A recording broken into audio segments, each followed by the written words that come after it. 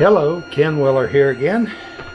Got my Anet A8 PLUS printer here. I received it the other day, and a little bit to my surprise, there was a lot involved in putting it together. First opened up the box, found out there were no instructions with it, and I did have a little micro SD card, but nowhere on the SD card were the instructions. So I went out to the internet and did find the A8 PLUS installation video. Found two of them. One of them shows the printer coming with the base part of the printer assembled and this upper part assembled, and it looks like it would probably be about a 30-minute to 45-minute assembly. However, the one I received had everything totally disassembled in pieces. Reminded me of some of my older acrylic printers when I would buy those, and every nut and bolt and everything. That's the way it was when I received this Anet. So maybe it's possible to pay a little bit more and get one that's semi-assembled. But I didn't have a whole lot of problems once I found the video to kind of guide me, so I didn't make any mistakes. A lot of it was pretty straightforward. The only major thing I found was on my power on-off switch over here, the two screw holes in the metal had not been tapped, and fortunately I have metric taps and was able to tap that 3mm threaded hole on each side so I could screw that in. And other than that, all of the parts were there. Everything seemed to go together okay. I did a few things a little different. One thing I'll mention on my beds, when I assemble these and put the springs in, most of the videos show putting the screw in, putting the spring on, and then putting your knob for adjusting below the metal base plate and adjusting it that way. One thing I've gotten to where I do all of the time is I put the screw in, then I get a nut that's 3 or 4mm depending on the size of the screw, and I tighten that nut down so that that screw is in a fixed position. And the reason I do that is because I've had them before where I'll make 3 turns with this bottom knob to adjust the level of the plate, and the screw head will actually turn some, which gives me a false indication of how much I'm adjusting. So I have a little video clip that I've thrown in here that will show where I put nuts on the bottom of that to hold that in place. And of course I was able to print the little guy, test print. I have the glass bed on here. I think it's a pretty good printer. Everything seemed to print well. I always like, when you have a larger format, you almost have to go to dual Z-axis motors. It's just a little bit too much to have that arm out there and expect it to maintain good accuracy and stay in alignment. So that's a little bit about the Anet A8 PLUS. I think overall it's a good printer. Will I buy more of them? Not if I have to go through hours of assembly.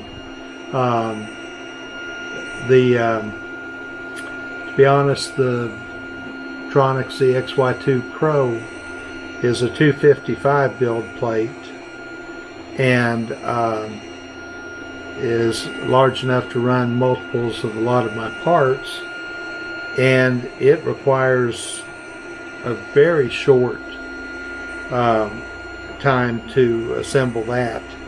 So I guess I'm starting to feel like my time's valuable and worth something, but the advantage of spending a little bit of time building these, a lot of times, especially for people that are new to 3D printers, when you assemble them from scratch, you learn a lot about them.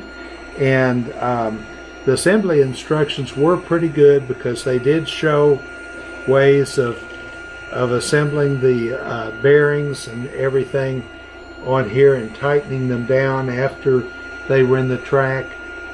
You always want to do that so that those bearings, when they're tightened down, are in line with the guide rods that they'll be riding on.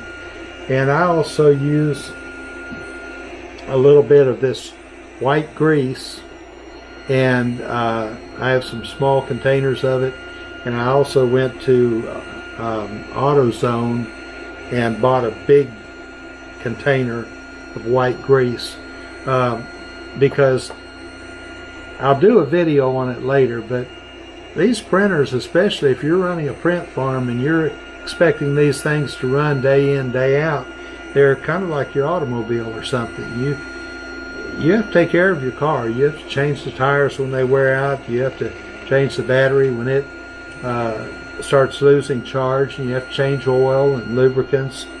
Same thing with these 3D printers. There are parts on here that need to be maintained, and a little bit of this white grease, you know, even on these vertical threads and with the bearings, will not only help the printer to run smoother, but it will also extend the life of those bearings and the threads and so forth. So I'm definitely a firm believer in that. Just don't get carried away with the grease, or you'll get too much on here and dropping down into your parts when you print. I don't know if you can see up here, but I did use my modified holder for the Anets. These are the ones I put on the ET4s and ET4Xs that I have, so I could run these wider spools of filament, and it worked very well with this one, so I could print this little guy with that filament.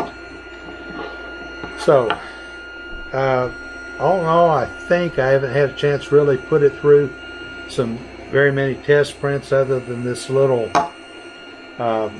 guy that came with it, but I'll be testing this one out and see how it does. And for anyone that doesn't mind putting one together, I think it'll be a good printer. Another thing I want to tell you about, I received these the other day from Comfast, and for those of you that have been following me on the new 3D print farm that I'm doing, this is going to be something that I'll be using down there. If you noticed, if you walked with me on that video, it's a good little walk from the house down to that building, and I would say the distance from the house is probably about 300 feet, somewhere in that area. And the Wi-Fi that I have here in the house won't reach that far.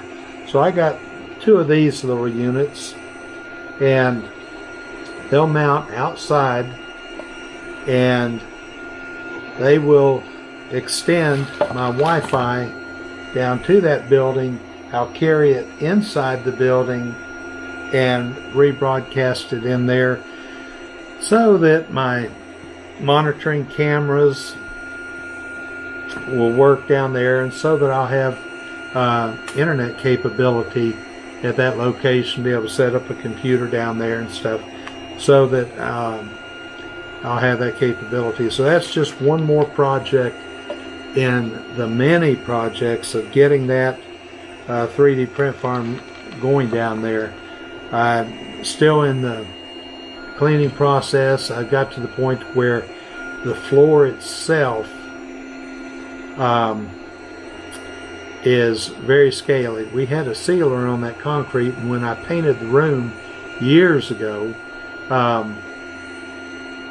I had a lot of overspray on the floor, so I thought, well, I'll just spray the floor. So I sprayed it with that white paint. Well, since then, all of that paint's kind of crinkled up and it's coming loose, so I'm going to have to clean all that off and get a good bonding primer floor paint and put it on there.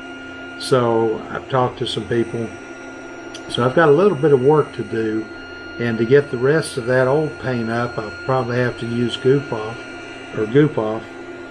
and get a gallon or two of that and use it. So then once I paint that floor, I've got to stay off of it for about 4 or 5 days to let it cure. So that's going to push back my timetable a little bit by going through that. But we are moving ahead. I have gotten some more printers in that I might be able to go down there and start setting those up.